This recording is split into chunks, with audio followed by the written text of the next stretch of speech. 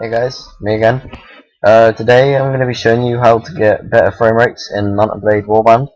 A lot of people in the game play Warband on laptops and stuff. There's not many people that do play it on high-end computers, like other bigger games. But I'm just going to run through with you how to get better frames on it. It's really simple. All you have to do is literally just change some settings on it.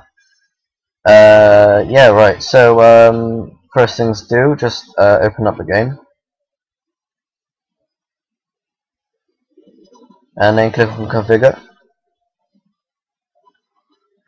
Okay, right. So the main thing you want to do is make sure you run it on DirectX 7 instead of DirectX 9.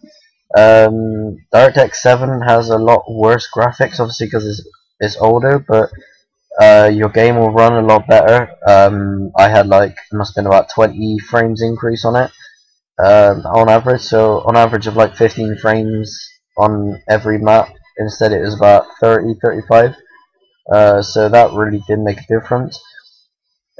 Next, start windowed. Yeah, I always have that clicked because I seem to make my game seems to run better if I start it windowed and then go into full screen.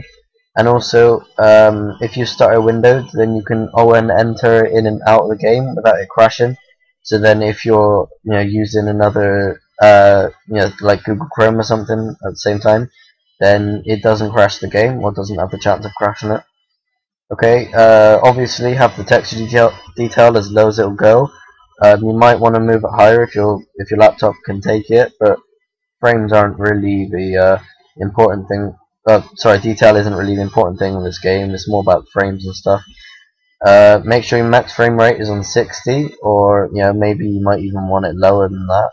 Sorry, higher, maybe a little bit higher. So say like 70 or 80 if your computer can run it. But again, if you're on a laptop, sometimes they can't take it.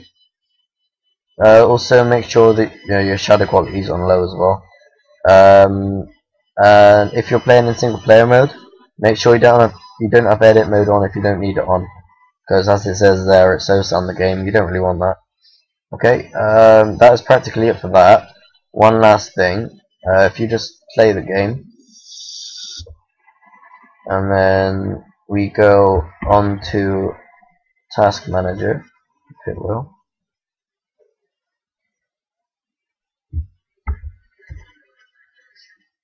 And we find the process for the game. So the process for Alt+E is mb underscore warband.exe star 32, and you can see there's a lot of memory being taken. What you want to do is you want to right click on it, set priority, and you want to click priority to either high or real time, or the highest it will go basically. And what this will do is it will make the CPU work harder to give you a better performance on with that process on that application.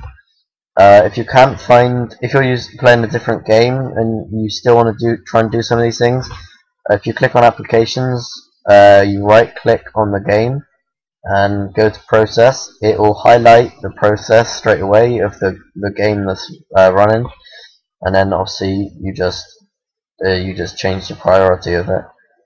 Okay, so that's just a few small tricks. You don't have to buy into anything, download anything. Really simple, really effective, and yeah, that'll just give you such better frames and stuff. I'll put all of that in the description if you didn't catch it then. Thank you for watching, guys. See you.